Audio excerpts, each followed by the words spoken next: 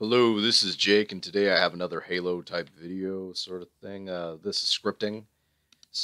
Today, what's called the other day, we had custom pickups. I'm going to show you what we at least did, where we picked up objects such as this speed boots power up, got speed boots, stuff like that. And then, well, from there, we taught you how to pick up an object and place it somewhere else in a specific location where you were able to.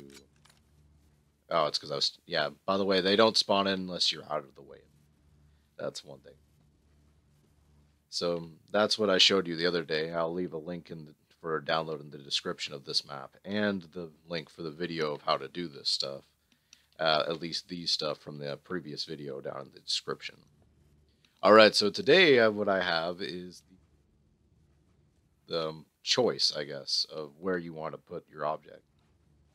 This is a concept I did while I was working on a zombie map, which is still not done, where basically you're going to be able to choose where you defend, how you defend the bunker in this case. You're given a few objects and you get to place them in the doorways and windows and so forth so that the zombies can't get in those certain areas. So here we go. I'm going to show you each of these choices works. So let's pick up the object. And let's go with, all right, this one over here. You can you place down the object here, back up, and boom, it's here. And now I can't place it in the other areas at all. There's no markers. So the idea is that basically placing this down makes it so you can't place in the other spots. So I'm gonna show you the other choices just to show you that it works. All right, so we're back here for showing off option 2. So I'm just gonna pick it up again, and let's go over. Boom, place it there. Now I can't place it in the other spots.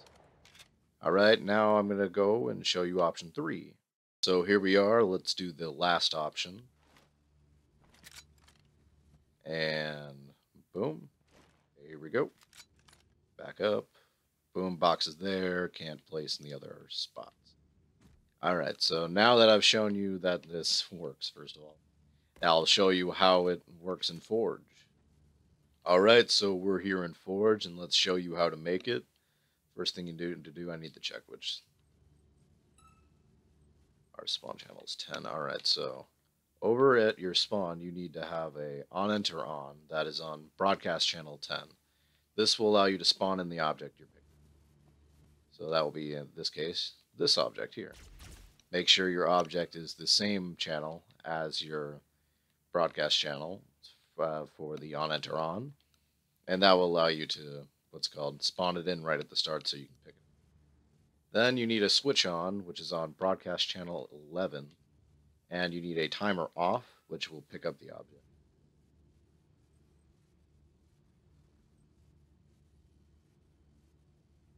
And from here, we'll start over with the left, like choice 1. You need to have a power channel of 11 and a broadcast channel of 12 for this one. Then for the switch on here, oh, by the way, this is a timer on. So now for the switch on, you need to have power channel 12 and broadcast channel 13. Your box needs to be spawn channel 13. Also, it needs to be candy spawn true and place it start false.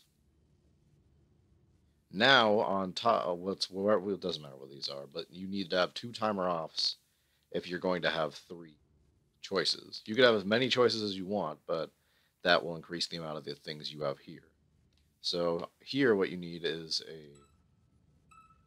a broad power channel 13, which is what's called what corresponds to this switch, and it needs to broadcast 14. The second one here needs to be power channel 13 and broadcast to 16. These here will broadcast to these switches, making them inoperable. So that won't make it so you can't pick them up or anything. Then for this one, you need to have a power channel of 11, broadcast channel 14. Switch on, the switch on needs to be power channel 14, broadcast channel 15. Yeah, by the way, timer ons all the way across. All right, so now for your switch on, power channel 14, broadcast channel 15, box, same as the other box, advanced, place to start false, candy spawn true, and then spawn channel 15. Up here, you make it the same. The timer offs correspond to your switch ons for the other two choices. So timer off, power channel 15, broadcast channel 12. So that's for that switch there. Then power channel 15, broadcast channel 16, broadcast to that switch. Now for the last one here, you have your timer on, power channel 11, broadcast channel 16. Then after your timer on, you need a switch on, which will be power channel 16, broadcast channel 17. Then this will be spawn channel 17. Then these will have the power channels of 17 and the broadcast channels of your switches. 14 on this one and 12 on the other. Yep. So the idea is what's happening here. This right here is all it takes to these two and that despawn your object when you pick it up. Then these convert the signal so you can choose each choice individually. And then those will activate their individual switches.